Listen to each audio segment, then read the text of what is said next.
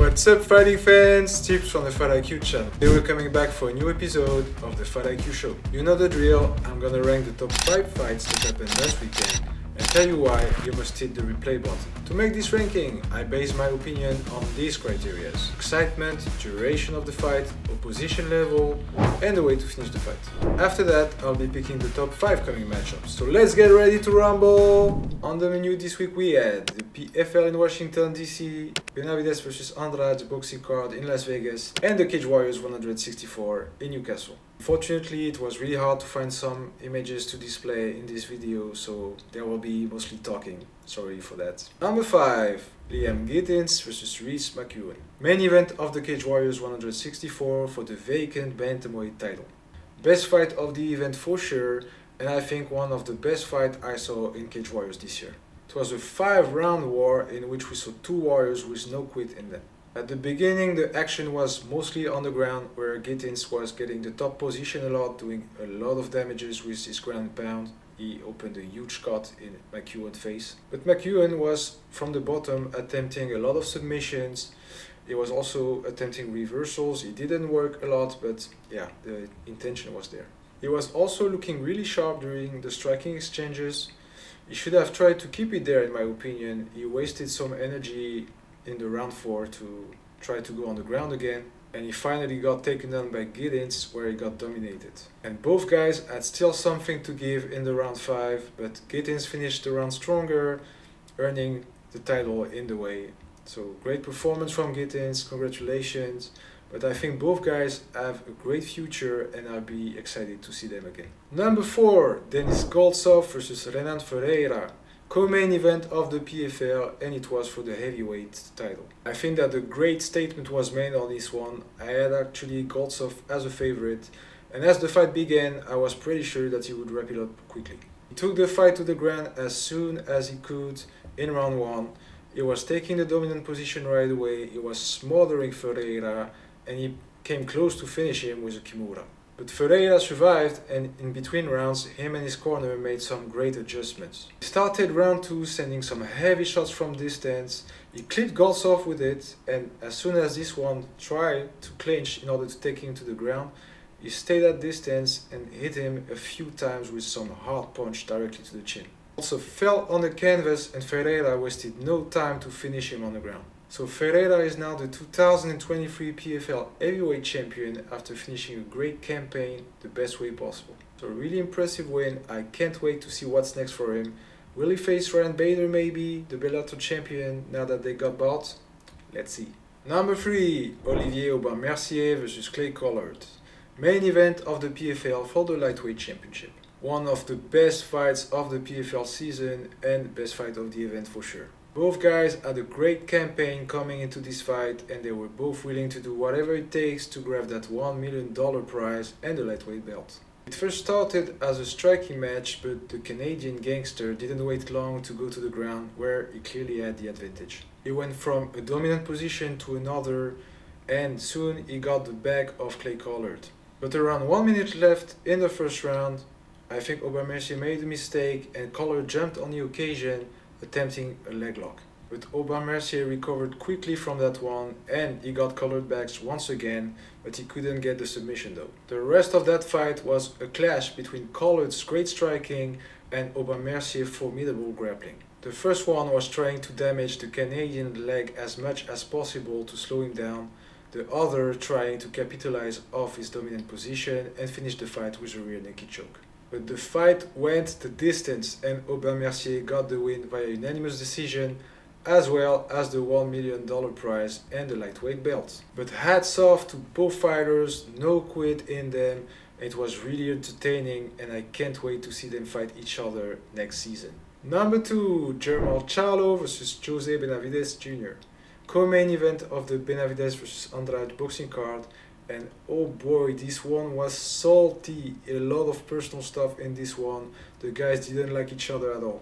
It was a confrontation between 2 different styles. First we had Benavidez, the fighter bringing the pressure.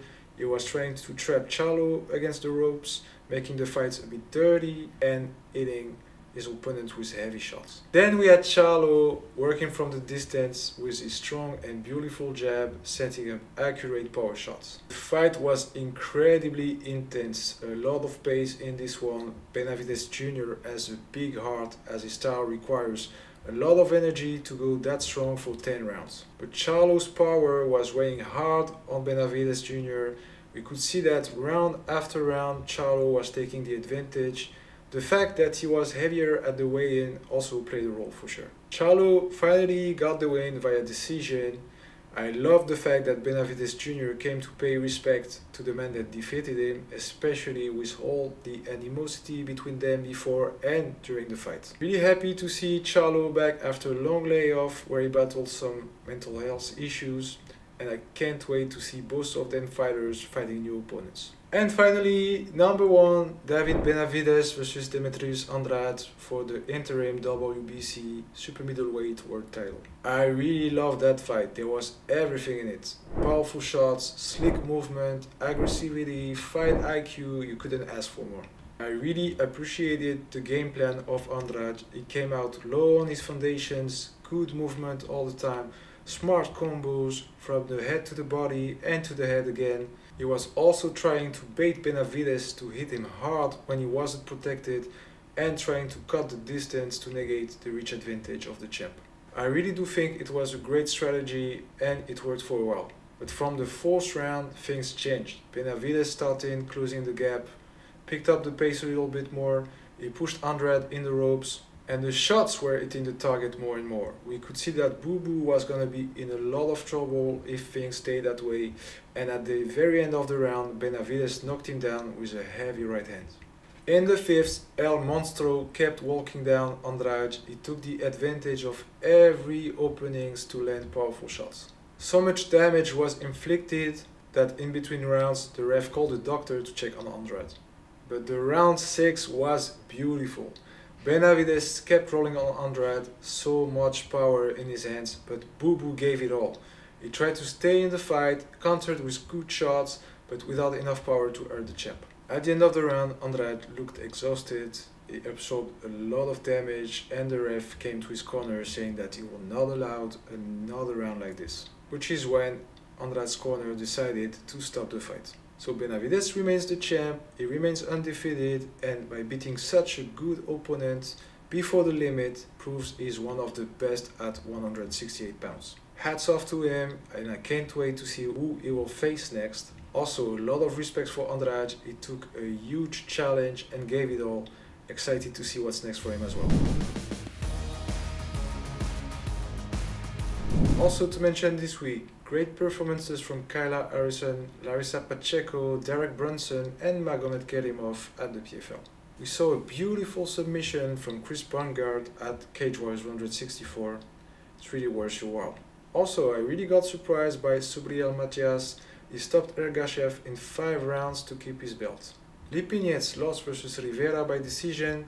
It didn't look as good as usual. Lamont Roach Jr. is the new WBA super featherweight champ after beating Garcia via decision. And now the top 5 coming matchups. Number 5, Ora Davis versus Ismael Barroso.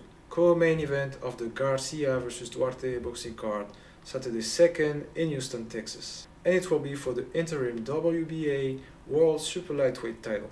I think it's an interesting matchup. First we have Ora Davis, 31 years old, 25-2 with 18 wins via knockouts. The British fighter has only 2 losses and it was versus Josh Taylor and Jack Catterall, 2 highly decorated fighters. Davis is the kind of fighter that likes to pressure his opponent against the rope and then send devastating punches. Since losing to Catterall in 2018, he's on 7-fight win streak including 4 KO or TKO. He will face Ismael Barroso. The Venezuelan is 40 years old, 24 wins, 4 losses, 2 draws, with 22 wins via knockouts. He's a southpaw, he's tough, he has a powerful left hand, he likes to go to the body first to come back later in the fight to the head with a powerful directs or overhand. He's coming off a controversial loss versus Rolly Romero when he got unfairly stopped by the referee. Before that, he was causing a lot of problems to Romero in that fight, even knocking him down. I don't see this going the distance, both are powerful and always aiming for the KO. I'd give an edge to Davis, he's younger, he's faster, but he will have to be careful and not overlook Barroso if you don't want to be on his ass. Number 4, Sean Brady vs Kelvin Gastelum. It will be on the main card of the UFC Fight Night, Saturday 2nd in Austin, Texas. I'm a bit skeptical about that one, but it still succeeded to catch my attention. First we have Sean Brady, 15-1, 7 finishes. He was seen as a rising prospect in the welterweight division since entering the UFC in 2019. He piled up 5 dominant wins in a row, including Jake Matthews and Michael Chiesa. The ascension got stopped brutally by Belal Muhammad via TKO in October from 2022. He didn't fight since then, but he decided to climb back the mountain. For this, he will face Kelvin Gastelum. That's the part I'm a bit skeptical about. Gastelum is a tough opponent for sure, but he had difficulties in the past to make 170 and he's ranked 11th in the middleweight division. He's still coming out a really good performance versus Chris Curtis, where he won by a unanimous decision. I think it can be really good for him if he gets that weight cut on lock. He was really small for 185 pounds. He lost versus all the high-ranked fighters there: Jared Cannonier, Robert Whittaker, Jack Hermanson, and of course Israel Adesanya. If he makes 170 pounds without too much difficulties, I'm sure it will be a great fight. There are two powerful guys with great wrestling skills. Still going with Brady, I think he wants to show he's better than ever, but it won't be easy. I think that it will go to the decision. Number 3, Rob Font vs Davison Figueiredo. Main card of the UFC Fight Night on Saturday 2nd in Austin, Texas. I'm really curious about that one. It will be the first fight at bantamweight for Figueiredo after losing his flyweight title to Brandon Moreno in January. He will face a gatekeeper from the bantamweight division, Rob Font. Font is at the UFC since 2014. He has 10 wins for 6 losses there, 7 finishes, and himself got only finished once versus Pedro Munoz via guillotine choke. He fought the cream of the division: Lineker, Munoz, Assunção, Sergio Pettis, Marlon Moraes, Cody Garbrandt, Jose Aldo, Chito Vera. And more recently, in 2023, he won versus tough prospect Adrian Yanez via TKO, and then he lost the fight versus Corey Sandhagen in a tough 5-rounder. So Figgy is warned, it's not easy to get rid of Rob Font. But God of War is tough as well. He's at the UFC since 2017, he has 10 wins, 3 losses and 1 draw there. He washed the flyweight division, beating Pantoja, the actual champion, choking out Tim Elliott, Alex Perez and Joe Benavidez.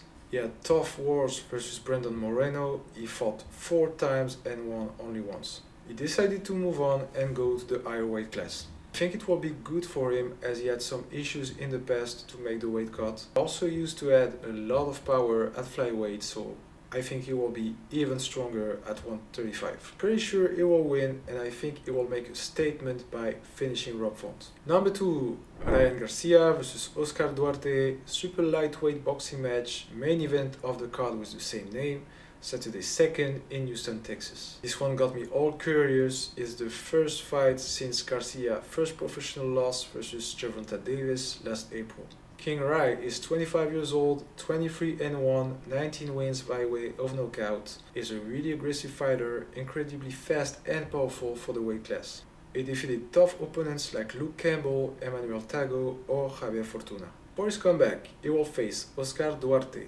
Duarte is 27 years old, 26-1-1, 21 wins by way of knockouts. He's a pressure fighter that likes to send heavy hooks to the body and then the head, and it's hard to get out of the ropes when he puts you there. He comes out to win versus D'Angelo Keys via doctor stoppage, where he could display all of his power. I do think it's a favorable matchup for Garcia, who will have the speed advantage and he has good movement to avoid being framed by Duarte. I don't see it going through the distance. Both always try to finish their fights, so I'd say Garcia via KO, but he will have to be careful as Duarte's power is no joke. And number 1, Beneil Dariush vs Arman Tsarukyan. Main event of the UFC Fight Night, Saturday 2nd in Austin, Texas. That's the fight I'm the most excited to see next weekend. A high-level lightweight matchup between the number 4 and the number 8 from this division. First we have Beneil Dariush, 22 wins, 5 losses, 1 draw, with 13 finishes. He's at the UFC since 2014. He has 16 wins inside the organization and he fought tough opposition in his career, from Jim Miller and Michael Johnson to Tony Ferguson and Mateusz Gamrot more recently. At 34, he's still motivated to get after that belt, was on an 8 fights win streak before getting stopped by Charles Oliveira last June. Win versus Tsarukyan would put him back on track. But Tsarukyan has his own aspirations. He's at the UFC since 2019, 7-2 inside the organization. His only losses are versus Makhachev and Gamrot, both by decision.